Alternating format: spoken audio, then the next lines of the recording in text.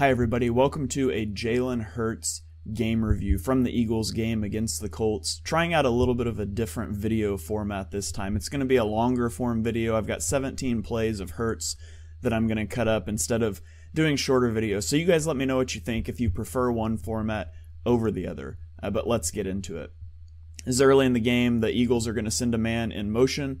This motion is going to reveal man coverage. We're going to see this defender is going to follow him across the formation. That tells us that it's probably going to be man coverage.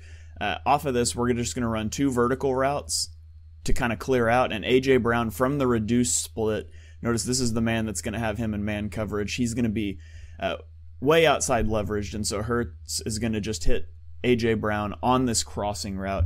It's going to be a nice throw. It's going to be on time, in rhythm, and it's going to pick up a big first down. So we see the motion here. The man follows, play action pass, turning our back to the defense, set our feet. It's a clean pocket, and now we've got A.J. Brown breaking across into what's going to be a wide open throwing window.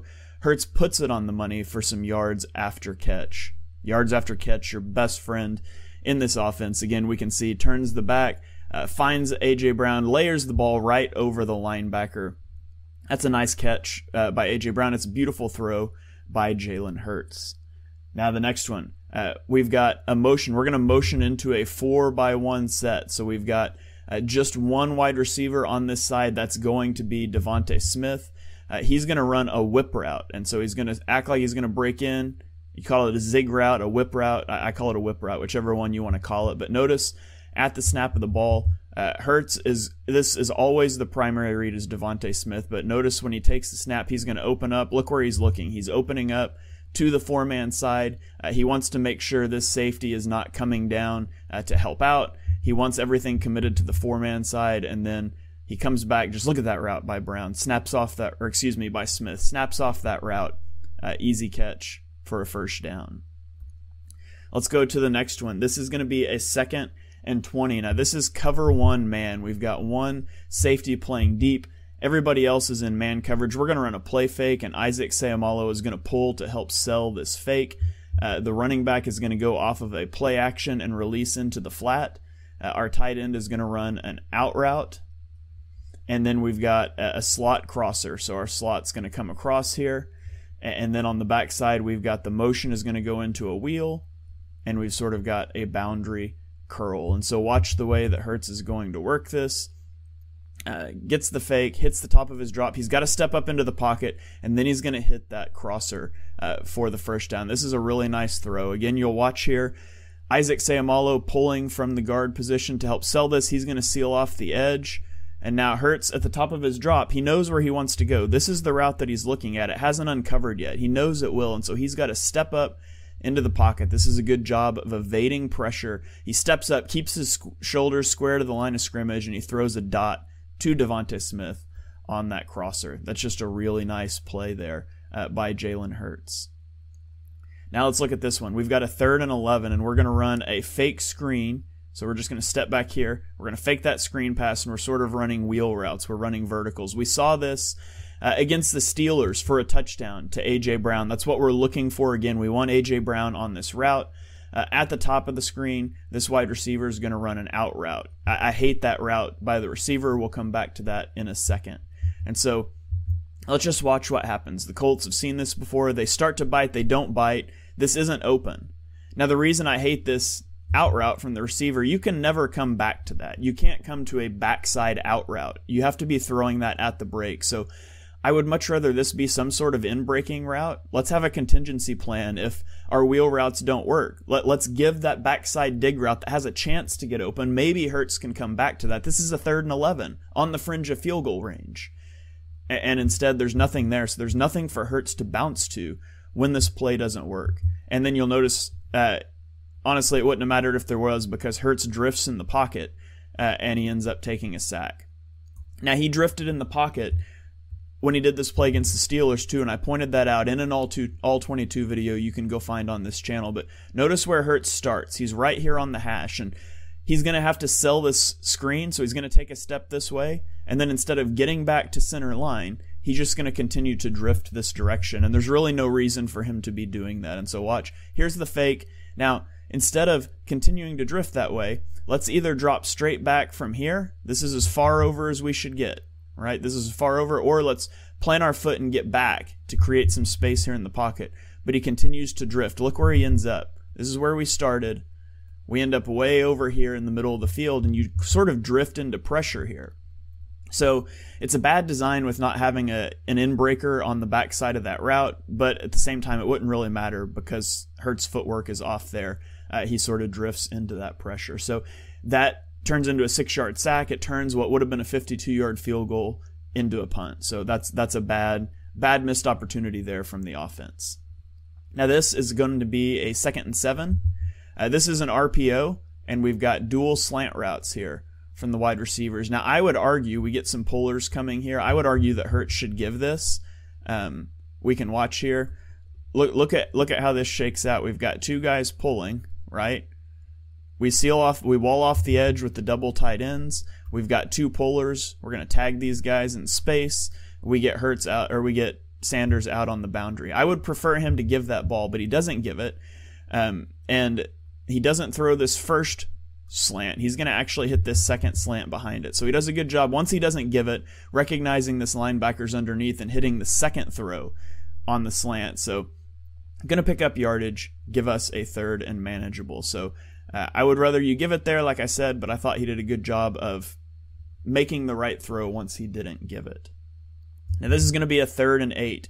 The Eagles go into condensed sets. They've got 2 receivers condensed up here. We've got a bunch condensed down here. The Colts were running a lot of man coverage. This gives you the opportunity for a lot of natural picks, some rub off, some rub plays, that sort of thing. And so we're going to get a corner and a flat route. It sort of works as a natural pick in this situation. At the bottom of the screen, we've got a drag route, and then a post route, and sort of like a little wheel route. And so you're going to see, let's watch at the top of the screen first. This isn't where Hurts throws it, but you can see how this space is created right here. You could throw this ball, you could pick up some yardage, maybe get the first down, maybe not, depending on your yards after the catch, but that's not the primary read.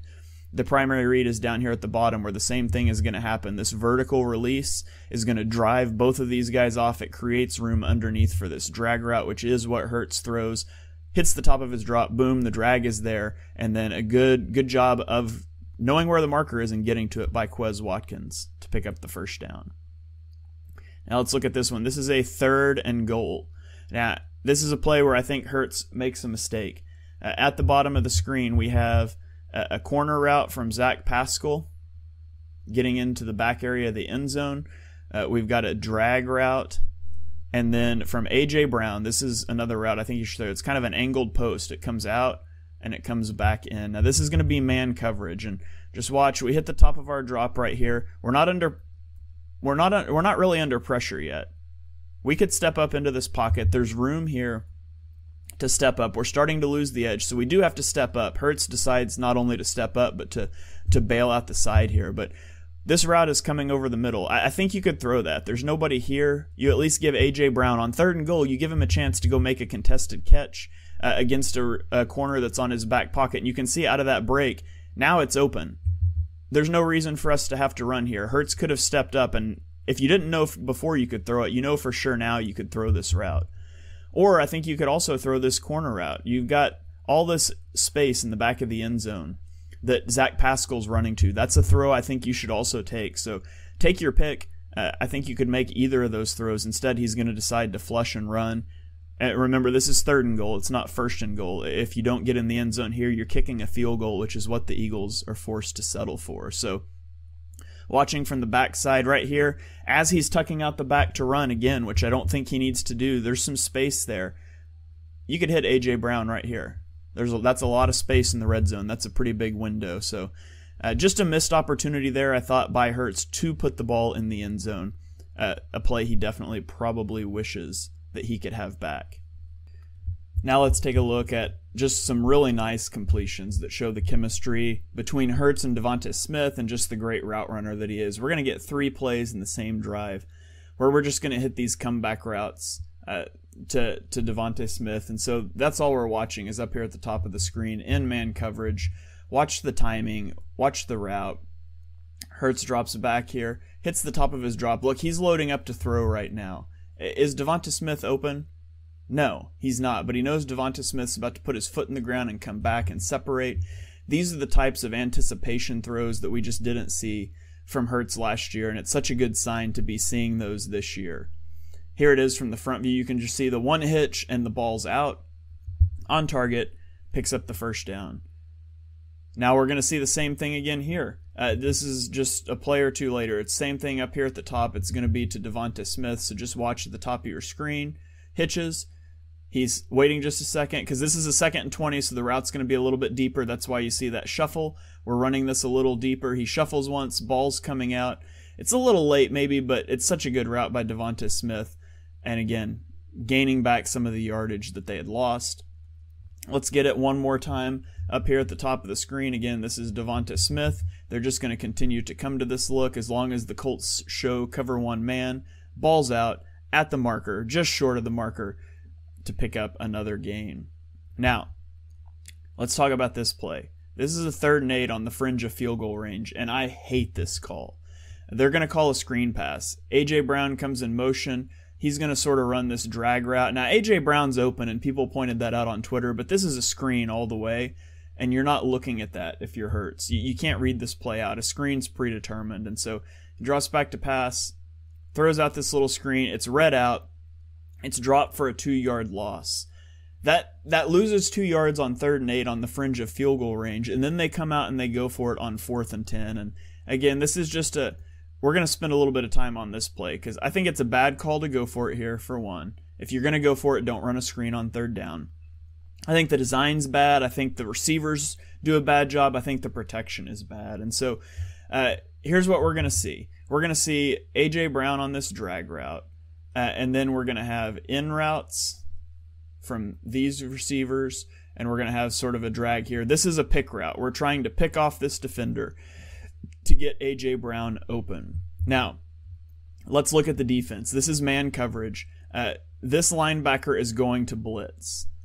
Now, we don't know for sure he's blitzing, but he's showing blitz. But he's the only one that really can blitz because we've got a safety over here that can come down and replace on the running back. But if we look at the other side, this linebacker, he can't really blitz unless it's a cover 0 blitz. And are you really going to cover 0 blitz on 4th and 10 and have a safety giving 15 yards of cushion to a receiver on the line? So it doesn't make sense that he would be blitzing. This is our likely blitz threat. And so, in my opinion, what the Eagles' protection should do is we should be sliding right. Jason Kelce and Isaac Seumalo should team up these guys first in, first out. And then we block here. And if we're going to keep the running back in to block, the running back should be responsible for this guy in the event that he comes. It's unlikely, but if he comes, you take him. If not, you just look for work. That's not what the Eagles choose to do. And so let's roll this here. They leave the linebacker for Kenny Gainwell to pick up, and they double team the defensive tackle. I don't like this call. I would rather have Isaac Seumalo on this guy. He blows up Kenny Gainwell. He affects the play. Now, if you're Jalen Hurts, this is 4th and 10. Your pick is coming right here. You just need to put this ball up here. Let A.J. Brown have a chance to make a play. But instead, Hurts doesn't do that. He tries to scramble out the back. And now we're in scramble drill. What are we doing standing here? We've got a receiver standing. Like, it's scramble drill. It's 4th down. Get downfield. Get in your quarterback's vision. So I don't feel like the receivers do a very good job of activating a scramble drill here. Hurts rolls out. He ends up taking a sack, which you can't take a sack on 4th down ever. I don't care who you throw it to. Just throw the ball right here. See if somebody can make a play. But he takes the sack. Now again, this protection just doesn't make sense to me. To me, 44 should be the mic. We've got 5 offensive linemen. I think it's more likely 58 is coming than 44, so I would rather account for him with an offensive lineman. We can slide out here. The route's going to the right. It's okay if Kelce has to push out here. It gives us some room for Hurts to maneuver, but that's not what happens. Instead, they make Kenny Gainwell responsible for 58, and he just gets blown up. Now, if you're Hurts right now, you see this got blown up. Our route's coming this way, the pick's coming. I would like to see you just shuffle a step and get this ball out, give A.J. Brown a chance. But instead, there's just nowhere to go.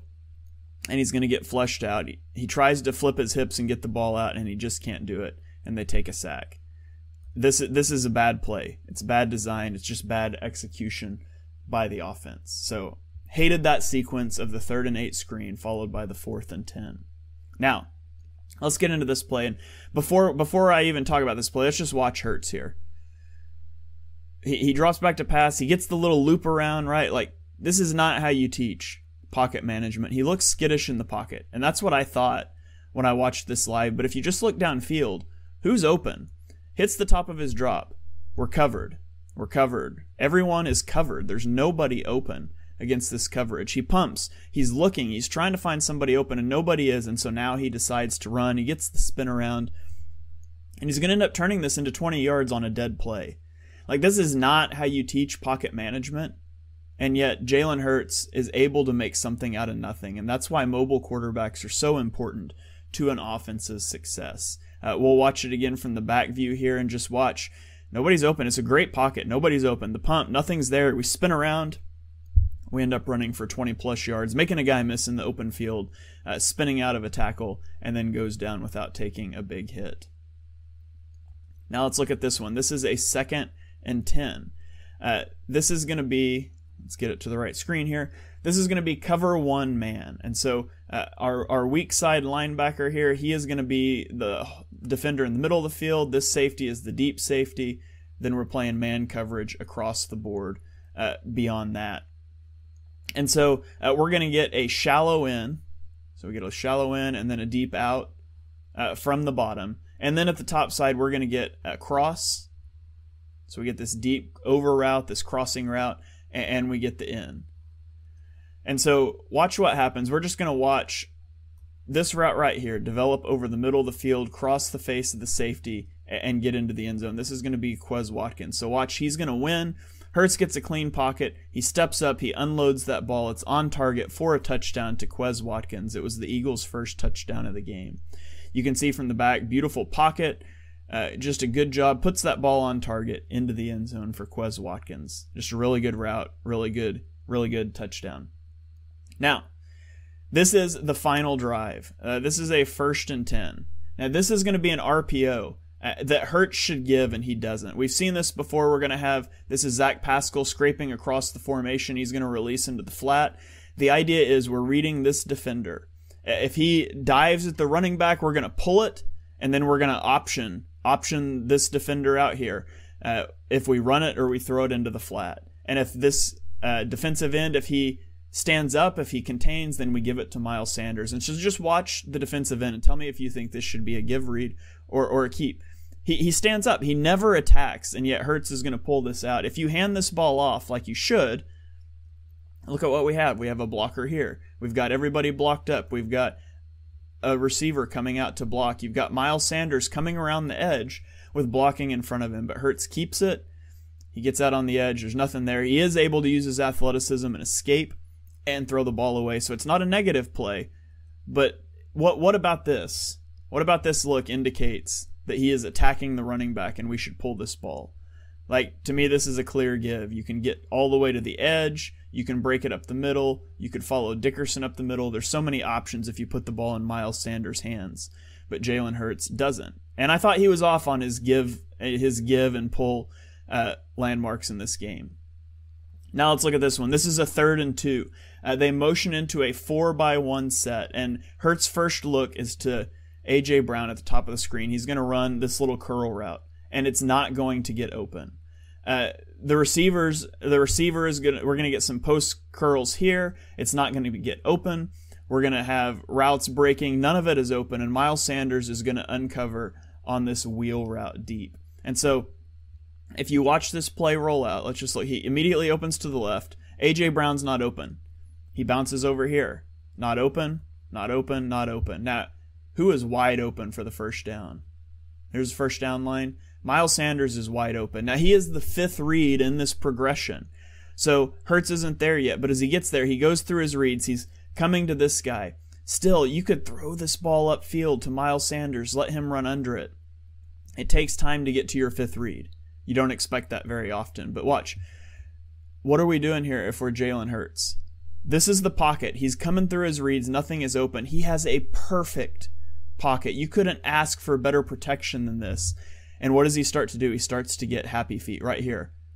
There's no reason for this. There's no pressure whatsoever. Miles Sanders is behind the defense for a touchdown if you just keep your feet planted and you get through your reads, but he doesn't do it. Now he comes to it late, and he's throwing it, and this could still be a touchdown. He comes to it late. There's some pressure coming off the backside, but he can step into this throw. He can make this throw. This is, we need to put the ball way down here, but this is a doable throw. 55, 60-yard throw in the air, and he dramatically underthrows this ball. And I don't know what the linebacker's thinking with the penalty there. But again, watch. At the point he starts to get happy feet, right here. This is where I want him to get to Miles Sanders in this progression. He has a perfect pocket. And he starts to get antsy. And that little getting antsy right there, that costs them the opportunity to win this game easier on a pass that he should have made to Miles Sanders. So it's not Madden. You can't see all the receivers at the same time. Miles Sanders is certainly the last guy in the progression, and I get that, but I would love to see Hurts get to that, especially when there's not pressure in his face and he had time to stay in the pocket.